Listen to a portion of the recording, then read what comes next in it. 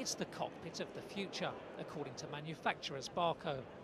The Belgian display technology firm are inviting pilots to test their new multi-screen touch cabin controls at the Farnborough International Air Show.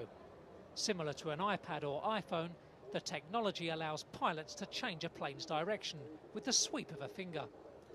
Avionics products manager Brecht Bart says this form of human-to-machine interaction will soon be the standard for pilots.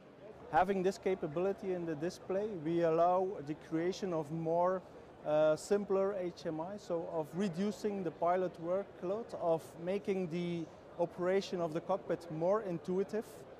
The show also reflects the growing popularity of unmanned aerial vehicles for surveillance. Organisers set up a drone zone where UAVs like Alpi Aviation's Sixton A took flight. Hawaii-based company Novasol are displaying the VNIR, their new miniature integrated hyperspectral sensor for use on drones and larger military aircraft. It offers real-time aerial views of topography from high altitude for airborne reconnaissance and surveillance, or applications like mapping and urban planning. Vice President Detlev Even.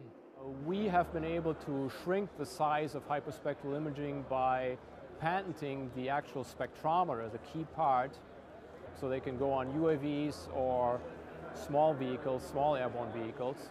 The week-long Farnborough show takes place every 2 years.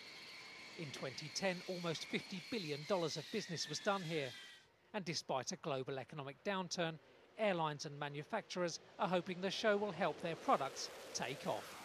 Jim Drury, Reuters.